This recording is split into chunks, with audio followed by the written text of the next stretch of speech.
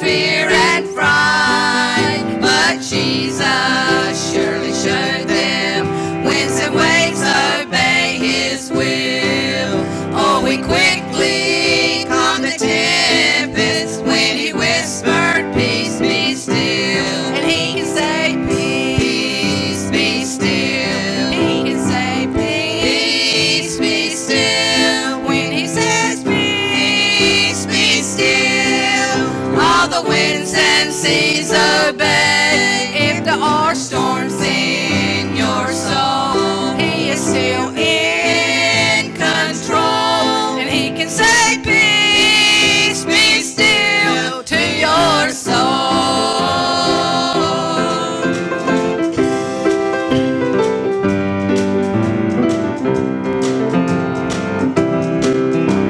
Sailing on a journey o'er the sea of life, often we're tossed about from the storms of sin and strife. But Jesus is the captain, he's the master of the sea. No matter what may happen, he can still speak peace to me. And he can say, peace be still. He can say, peace be still. When he says, peace be still, all the winds and seas obey. If there are storms in your soul, he is still in control. And he can say, peace be still to your soul. And he can say, peace be still. He can say, peace be still. When he says, peace be still, all the winds and seas obey. If there are storms in your soul, he is still in control. And he can say, peace be still to your soul. And he can say, peace be still to your soul.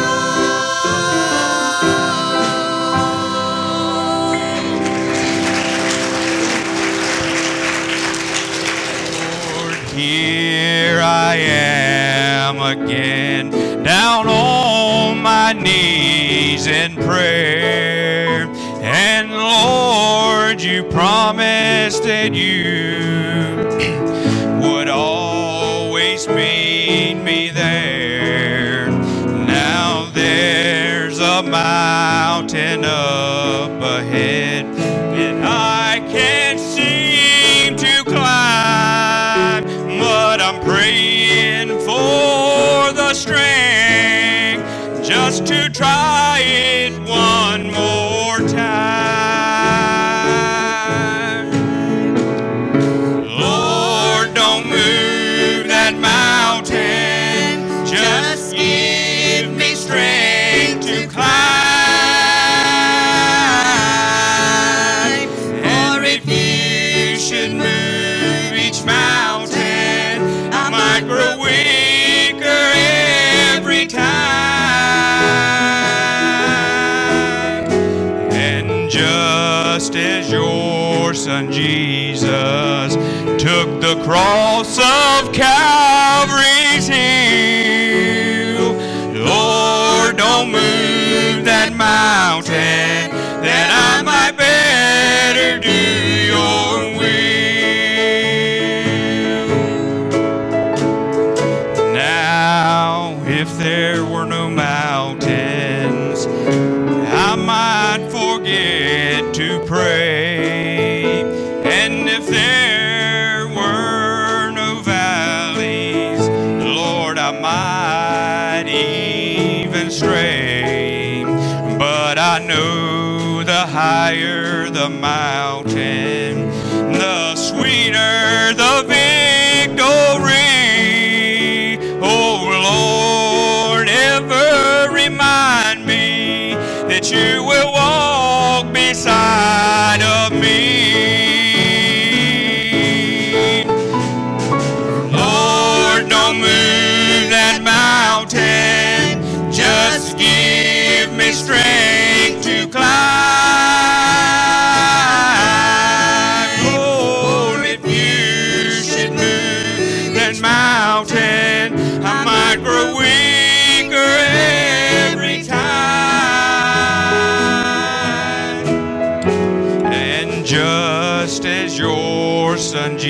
Jesus. He took the cross of Calvary's hill. Lord, don't move that mountain, that I might better do your will. Lord, don't move that mountain, that I might better do your will.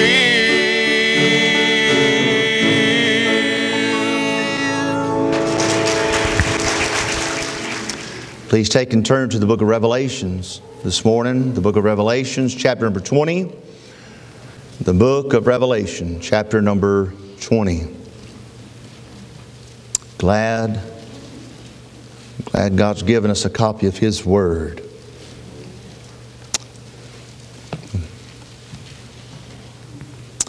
All right, I hear the pages turning there.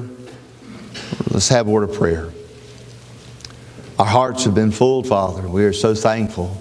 You have filled us. You have blessed us. God, you've been so gracious. We thank you. We thank you, Lord, for everything here this morning that's been done. Lord, all the songs that's been sung, has been lifted up the name of Jesus. Lord, preparing the hearts to hear the Word of God. Here this morning, you know our frame. You know us and our standing. And you know what I stand in need of. And I'm asking that you be gracious one more time. And Lord, may we say everything that you want us to say, nothing more, nothing less. I pray this in Jesus' name. Amen. Will you stand there? Revelation chapter 20, verse number 11 is where we will begin our reading. Revelation chapter 20 and verse number 11. The Word of God reads, "And I saw a great white throne, and him that sat on it, from whose face the earth and the heaven fled away. And there was found no place for them. And I saw the dead, small, great, stand before God. And the books were open. And another book was open, which is the book of life. And the dead were judged out of those things which were written in the books, according to their works. And the sea gave up the dead which were in it. And death and hell delivered up the dead which were in them. And they were judged every man according to their works. And death and hell were cast into the lake of fire, which is the second death. And whosoever was not found written in the book of life was cast into the lake of fire." Our Father, one more time we pray, and we are truly asking of you here now. My God, you know every person that's underneath the sound of our voice. Lord, you see them, and Lord, you know exactly who they are. Lord, I pray now that you'd reveal unto them their heart. I pray that the Holy Ghost of God would open up their understanding and let them see their condition. Lord, I believe that there are people that are lost and they need to be saved this morning. And I believe as well, dear God, that you're mighty to save and you're able to save from the guttermost to the uttermost. I want to be mindful of you, and I pray right now that I will. And God, you'd help us to tread lightly and to walk softly, Lord. God, help us to deliver the Word of God, Lord, in a way, Lord, that's, again, pleasing to you. And, Lord, will draw all men nigh. This we're asking in the name of Jesus Christ. Amen and amen. Thank you for standing and reverence reading God's Word. You may be seated. Hallelujah. The book of Revelations here, church, is a book of prophecy. It is a book of God's will of things to be done in the near future. Matter of fact, John said these things must shortly come to pass. And I'll let you know, if you're taking notes, I got some scriptures for you to go back home. If you want to study these out, that's perfectly fine. The things that must shortly come to pass in God's timeline, the very first one there is the rapture.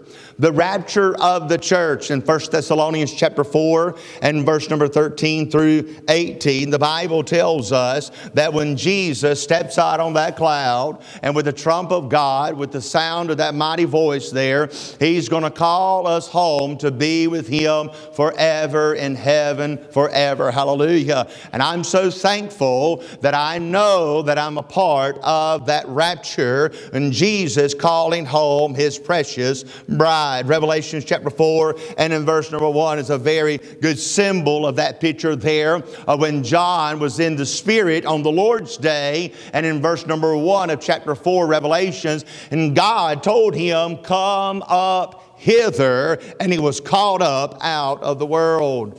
Now through Revelation chapter 6 and chapter 6 through chapter 18 is what's called the time of tribulation. The time of tribulation. People say we're in bad times now. They ain't seen nothing yet. People are saying that things are rough and how the economic system's about to fall apart and things are just collapsing. My dear friend, when God pours out His vials, when He blows the trumpet and He breaks those seals there, this world has not seen anything yet. There's going to be a troubled time there of tribulation. But then in Revelations 19 and Revelations 20 as well, we learn of the reign of our Lord and Savior Jesus Christ. When we, the bride that's been caught up with Him in heaven, we're going to be saddled up there on those horses, hallelujah. And Jesus Christ is riding on that white stallion, and He's coming back to earth, and it's what's called the millennial reign. He's going to rule and reign on earth for 1,000 years. Hallelujah. Everything's going to be done right. Amen. Hey, why? Because King Jesus is going to be on the throne on earth. Hallelujah.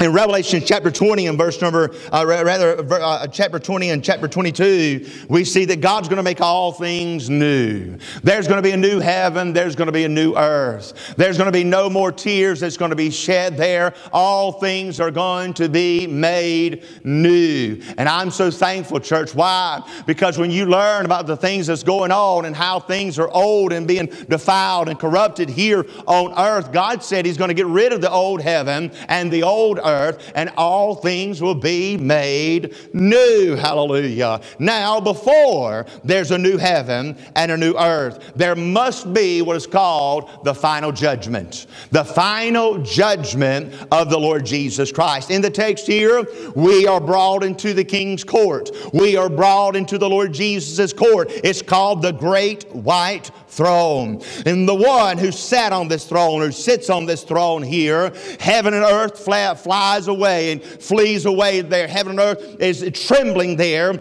at the sight of Jesus Christ. His eyes are a flame of fire, and His hair is white as wool there, and His feet are fine brass. And may I say that the Lord Jesus Christ, He is the one that's sitting on that throne. He's the one that's going to be judging every single person that's brought before Him on that day. In John chapter 5, the Bible reads here in John chapter 5 and verse number 22, Jesus says, "For the Father judgeth no man, but He hath committed all judgment unto the Son. For that all men should honor the Son, even as they honor the Father. He that honoreth not the Son honoreth not the Father, which hath sent Him. Verily, verily, I say unto you, he that heareth my words and believeth on Him that sent me hath everlasting life, and shall not come into condemnation, but pass from death unto life. Verily I say unto you, the hour is coming, now is, when the dead shall hear the voice of the Son of God, and they that hear Him shall live. For as the Father hath life in Himself, so even the Son has life in Himself. He that hath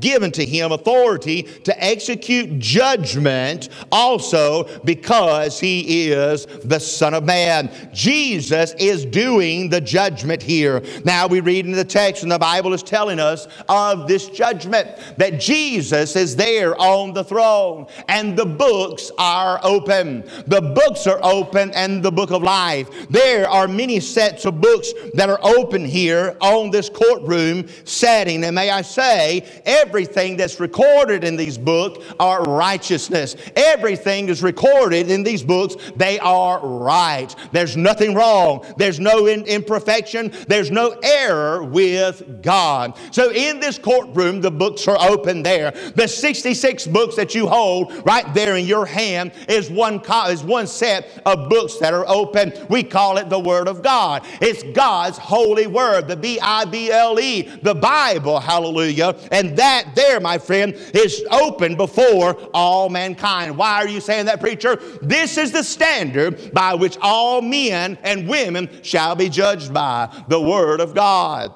But also we find out in Matthew chapter number 12 and in verse number 36 and verse number 37, I believe this right here, that there are books now. The books that are open are also the works of man. The works of man. What are your works? Every word that you say is being recorded right now in heaven. The Bible is telling us that in Matthew chapter 12 and in verse number 36, Jesus said every idle word is being recorded in heaven. In Romans chapter 2 and in verse number 16, on this day, everything that is said in private and done in private will be brought forth unto light there. On this day, everything that you have done in this body, whether good or bad, Jesus Christ will judge all who stand before Him. The books are open. The books of works are open. But then we see the last book the Bible tells us about, which is the book of life. My beloved, may I say to you tonight, or this morning here, that's the most precious book that you need to be concerned about rather than all the other ones there. Is your name in the book of life? Is your name recorded in the book of life? Now say, preacher, why does God need all these books? Well, I'll say He doesn't need all these books. Amen. He is God. He doesn't need all these books. But the reason I believe that God's given us this record here, that there's going to be a count of all these books, is that God is intimately involved in every single person's life. That's how much He loves you. He loves you that He's recording your life right now. Everything that you're doing and everything that's going on, the God of heaven is recording every single word of it. I want you to turn with me in your Bibles over there in Psalms 144. Psalms 144, the Bible says, blessed be the Lord my God, blessed be the God my strength, the Lord my strength rather, which teacheth my hands to war, my fingers to fight, my goodness, my fortress, my high tower, my deliverer, my shield, and Him whom I trust, who subdueth all people, my people under me. Lord, what is man that Thou takest knowledge of him, and the Son of Man that Thou makest what? An account of him. God is recording your life. He's recording everything that you say, everything that you do, my beloved. And I want to let you know here today, as we read in the text, in verse number 12, the Bible says that every person will stand before Him. Said not every person, I'm going to take this back. He saw the dead, the small, the great stand before God, and the books were open, and another book was open. On this day, those that are unrepented, those that are unbelieving, those that are unconverted, in essence what we call them, they're lost. They will kneel before Jesus Christ. Everyone that is lost, that dies, that do not know Jesus Christ, are going to stand before, rather kneel before Jesus. Right now, what's taking place? Now that's the setting. But right now, what takes place, when an individual dies, their body goes into the grave. And if you die without Jesus Christ, your soul goes to hell. But if you die in Christ, your soul goes to heaven. Say, why are you saying this? Because you need to know the setting before us. When you die now, your body goes to the grave. Your soul goes there. Whether if you're saved, it goes to heaven. If you're lost, it goes to hell. But on this day, those that are standing before Christ, they're lost. Their soul is burning there and is tormented day in and day out there. But on this day, when they stand before Jesus Christ, the body, the dead there, whether they're in the grave or whether they're in the sea there, doesn't matter. Their body's going to be reunited with their soul, and they're going to stand before Jesus Christ. And Christ is going to pronounce a judgment upon those. Jesus will command death and hell to give up the dead. He will command them to give up the dead, and they will obey. Death and hell will obey. Now the Bible tells us that no matter the person, whether they're rich, whether they're poor, whether they're young or whether they're old, whether they're religious or whether they're an atheist there, a good old boy or a good old girl, a wicked individual there, it doesn't matter, dear friend. I want you to know, on this day, there's no help. On this day, there's no hope there. It's a final judgment that's going to be given unto all that die without Jesus Christ. It's a final judgment there. What do you mean, preacher? You're not going to be able to bribe Jesus. You're not going to be able to con Jesus. You're not going to be able to lie your way out of it, fight your way out of it. On this great day that the Bible says, it's the wrath of God, and it's going to be poured out upon all who reject Jesus Christ. Those whose names not found written in the book of life, their body and their soul is reunited for that final judgment. For that final judgment there. May I say to you, my beloved, though your name's not found written in the book of life, say, what are you saying? That Jesus Christ is recording everything. And if it's you today and you know who you are, you know that you never called on the name of Jesus. I told you, every idle word is being recorded. Every word that's said in private, where if it was even said of your heart there, is being recorded by God. He's going to open up that book, and you're going to stand before Jesus there, and they're going to read out all the words that you've ever said, and not one time in your life that God's given to you, you called on Jesus Christ to save your soul. Judgment's going to be given. The final judgment's going to be given to you, and your body and your soul be cast into the lake of fire. Now, may I say to you here this morning, we don't know where the lake of fire is at. And to be quite honest with you, I don't want to know where it's at. So I don't want anybody to go to that place. But we do know why it is there. It's for every single person who has rejected the salvation of the Lord, who's rejected the gospel and its good news that it gives. Can I tell you a little bit about this lake? It's a lake that has no shore. There is no end and there is no escaping to this lake. This lake, it has no life. There's only suffering, there's only separation and sinfulness. This lake, it has no comfort there. There's an eternal pain, wave after wave of fire overtaking the body and the senses there, and it never dies. It never dulls there. There are people that are going to experience this time. Why? Because they did not repent of their sins and trust in the death, burial, and resurrection of Jesus Christ. They're going to spend eternity in the lake of fire. My friend, I'm here to tell you, though, you don't have to go there. Do you hear me this morning? You don't have to go there.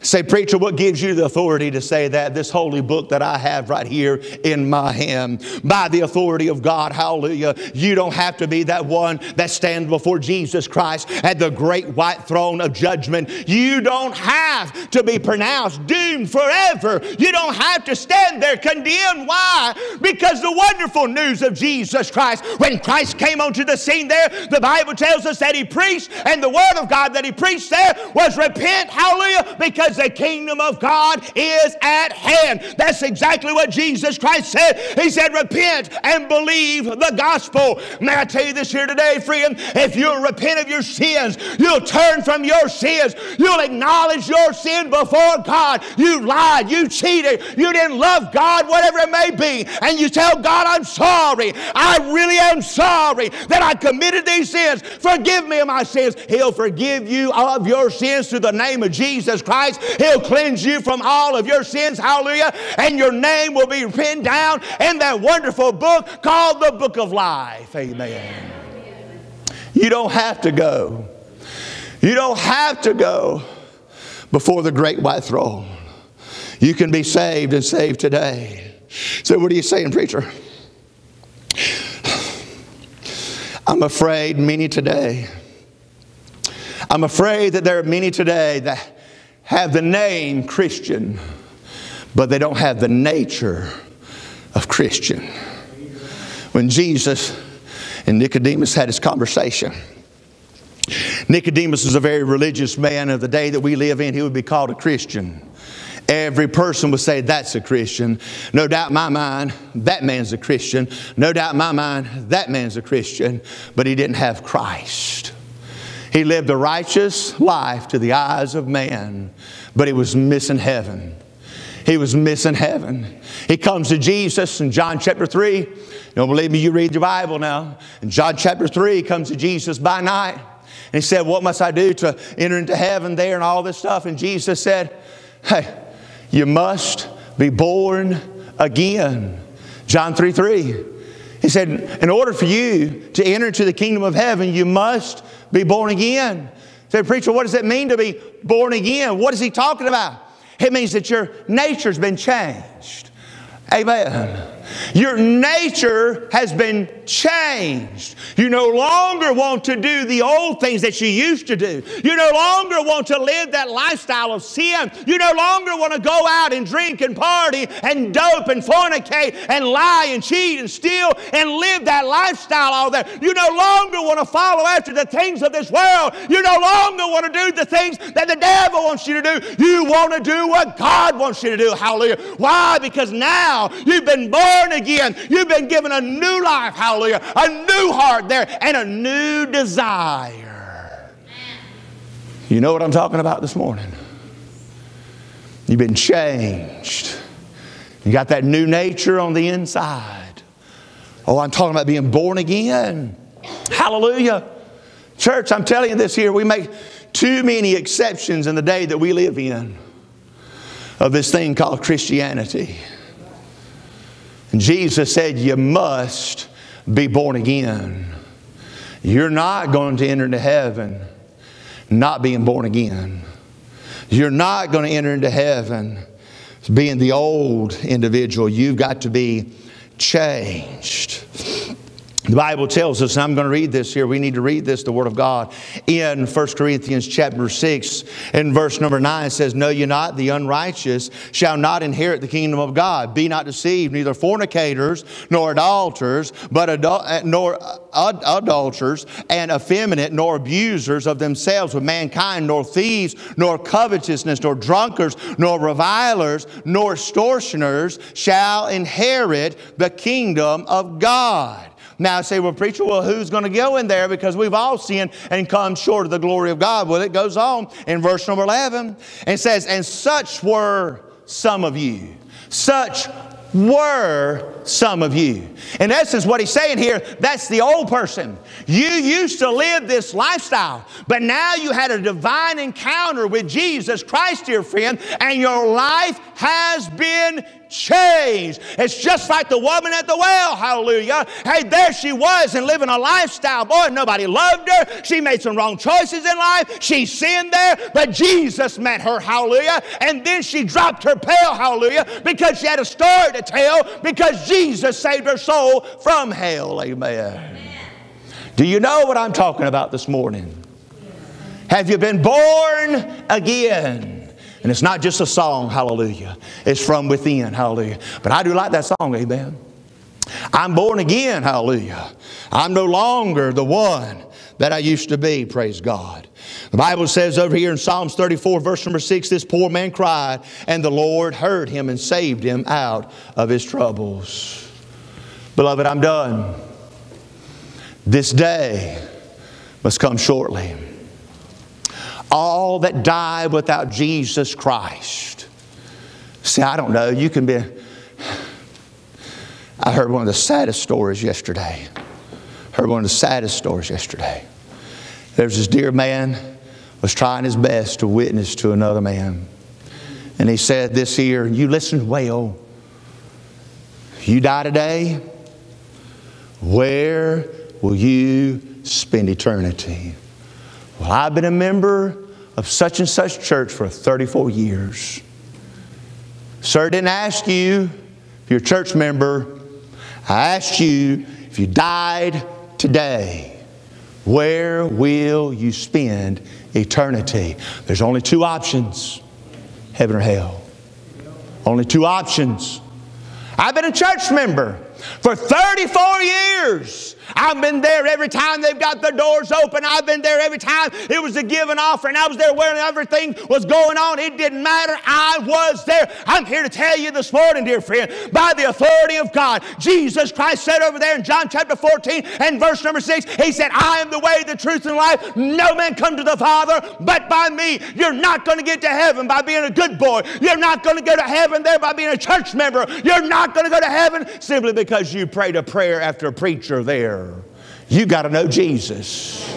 You've got to be born again. I'm just here to tell you now, there's an awful place. It's the lake of fire. Your body and soul's reunited, the senses that you have. We've got them to smell, right? Oh yeah. I know some of you can smell right now. You smell your neighbor. Oh yeah. The touch, right? Some of you don't need to be touching your neighbor. Amen. Oh yeah. We can feel things, we can smell things, right? We can taste things. Now I tell you, you're going to have all that in the lake of fire. But even greater than that, you know what you're going to have. See, you're a good old church person. I'm good. There's nothing wrong with me. I haven't sinned. There's nothing wrong with me. I'm a good person there. Boy, you're going to have those wicked, outright people living in debauchery and wicked sin. They've murdered individuals. They've done things to dead bodies that I will not repeat. They've done wicked things, and they're going to be there in hell, in the lake of fire. Will you be there with them? The demons and the devils themselves will be cast in there. Death itself will be in the lake of fire. There'll be no joy there. I'm just going to tell you this right here. Ain't no such thing as take me down to Paradise City. It ain't grass is green. It's not. I promise you, my dear friend, that's the wickedest song ever it was. The lake of fire. Will you stand before Jesus? Will you? Will you stand before Him at the great white throne? And He opens up that book and says, I don't see you there. Your name's not there. Will that be you? Will it? Church, I believe with all my heart. You read right on over there in Revelation chapter 22, I believe it is, or 21, that Jesus Christ, He's going to wipe away all tears from our eyes. Why? We're going to see one after one that rejects Jesus. One after one. Well, if it's millions or billions, cast into the lake of fire. You think you've heard somebody scream now, you've heard nothing then. You think you've heard somebody plead for mercy, you've heard nothing then. My dear friend, it's going to be a scene that man can't even fathom of his mind. Of Jesus Christ declaring the end. It's been said that time is a thief. I believe that to be true. Because time has robbed some of you of the sense of urgency. Time has robbed some of you of the sense of urgency. Proverbs chapter 27 and verse number 1, we can quote it, but do you believe it? Boast not thyself on the morrow, for thou knowest not what a day may bring forth. So what are you saying? Time has robbed some of you and deceived you into thinking you've got tomorrow. You don't. You don't have it. I don't have it. Matter of fact, we're not even guaranteed our next breath. Do you believe that? Well, then I ask you this here. The final judgment, believe this or not, I believe with all my heart, the final judgment is 7 years away. So how do you know that? Because Jesus could come today. And when we're raptured up, after 7 years, my dear friend, judgment's coming. Judgment's coming. The end of all is coming. And may I say this, we know about the end of things. We use it often in writing letters. We put a period at the end of every sentence. When your sentence is given, that final breath is taken, what will be said about you? Jesus will only say two things. Enter in to thy rest, or depart from me, for I never knew you. The final judgment is coming. Are you saved? I ask you with all my heart, are you saved? Are you ready to meet Jesus Christ, the King of Kings and the Lord of Lords? Are you prepared to meet Him? Today's the day of salvation. Harden not your heart. Don't think that you have tomorrow. Now's the hour. Father, in Jesus' name, as we give this invitation, we'll give it to all. And I'm asking of you here now that the Holy Ghost of God will draw the hearts of men and every person, Lord, here this morning is ready, prepared to meet Jesus. Lord, if I know that there are some in our midst right now, they're not. They've never been born again. Lord, they don't know what it means to be forgiven of their sins. God, they're lost. They're lost. Please save them today. May they step out by faith and come to Jesus. Step out by faith and trust in the gospel. Lord, I pray for those that are swelling up with their pride right now. It's going to lead them to destruction, Almighty God. They're going to be cast into a lake of fire.